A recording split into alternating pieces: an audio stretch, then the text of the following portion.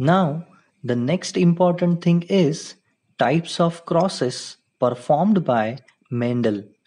But we should know what is cross.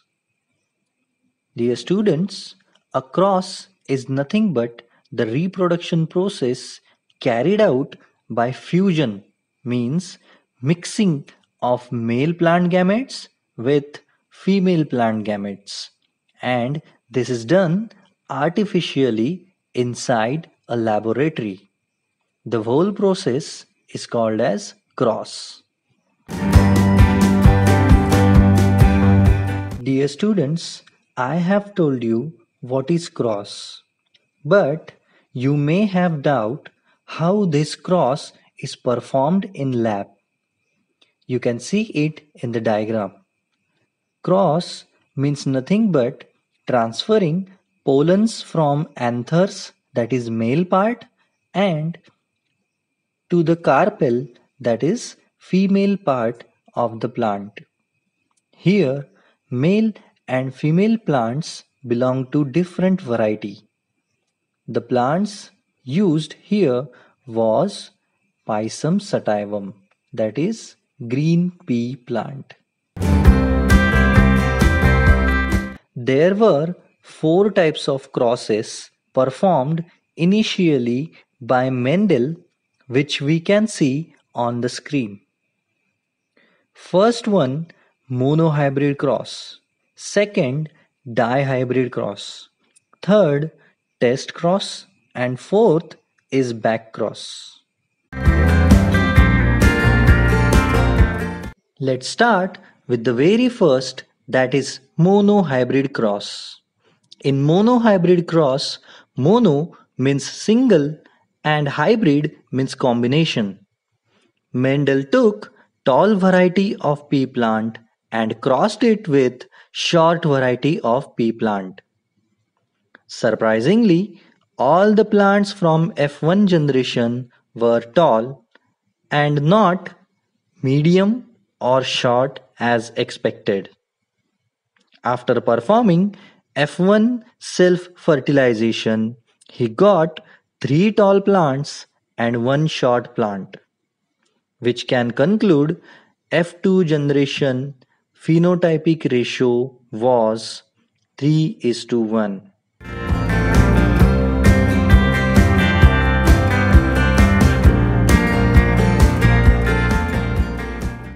Similarly, yellow pea plant crossed with green pea plant and the result was same, that is all yellow seeded plants were observed in first generation and in F2 generation he got same 3:1 phenotypic ratio, that means 3 yellow seeded plants with 1 green seeded plant, and the genotypic ratio was 1:2:1. Now we will see second cross, that is dihybrid cross. Here di means 2. Mendel took 2 varieties from each parent, that is we can see in the picture yellow colored and round shaped seed crossed with green colored and wrinkle shaped seeds. Here 2 variations can be seen, that is color of the seed and shape of the seeds. Hence this cross is dihybrid cross. In F1 generation, all the plants were with yellow colored round shaped seeds, but in F2 generation, as you can see, 9 yellow round, 3 green round, 3 yellow wrinkled and 1 green wrinkled plant were observed. Hence, here phenotypic ratio will be changed and it will be 9:3:3:1. Now we will study third type, that is Test cross. A test cross can be used to determine whether an organism with a dominant phenotype is homozygous or heterozygous. For example, we can cross yellow seeded plant with green seeded plant. We will get all dominant, that are all yellow seeded plants, which indicates the unknown parent was homozygous because same phenotype is observed.